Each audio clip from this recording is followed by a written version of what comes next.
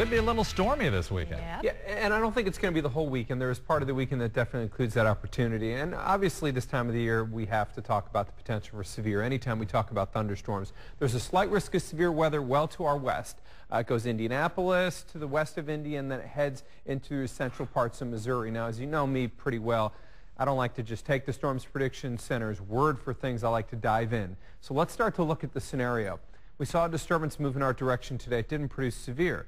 We're at 79 with a dew point of 69. A lot of times we talk about dew points above 65 for the potential for severe, but you kind of get the idea. It's not that simple. Otherwise, today we would have seen some severe weather across the area. 86 in Indy, 88 in Nashville. So basically, we have been cooled by that storm system that moved through. A couple things to note here. Still a couple showers lingering here as we head just south of Frankfort. This is really the only show that's left. For most of us, this produced really very little. There was one severe thunderstorm warning for Adair County. That expired about an hour ago. We still have some showers from Taylorsville. They extend through Frankfort, and they are pretty light. So if you have Friday night football plans, I think you're in pretty good shape tonight. Looking at our next system right now, it's moving out of Omaha. And as this moves in our direction, what you see is basically a lot of clearing in between those two systems, and that's what we're going to deal with. Tonight through tomorrow morning, we're going to turn into a mostly clear sky. You'll notice most of the day tomorrow is partly to mostly sunny. Now by 5 p.m., Advanced Track shows what we call a bow echo. This is an enhanced area of wind damage moving through the St. Louis area. You'll see that spreads around us.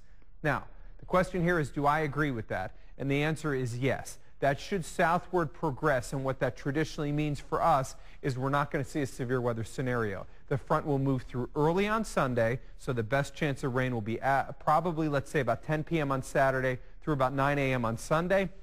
And by Sunday afternoon, it's going to be cooler. We're going to turn partly cloudy. It's going to be actually a nice second half of the weekend here. So despite the fact that there are some thunderstorm chances this week, in the time frame should make any of your state fair plans pretty good. If you're heading to a pool, doing anything outside, I think you're in pretty good shape.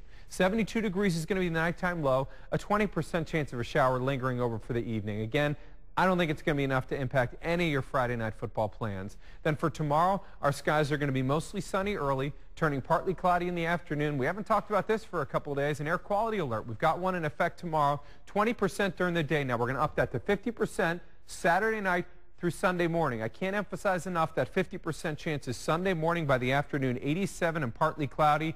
And Monday, Tuesday looks quiet as well, as temperatures remain in the 80s. What a difference. We go from a 90-filled July to an 80-filled August. No complaints. Liking it. Thanks, Mark. North Oldham fans said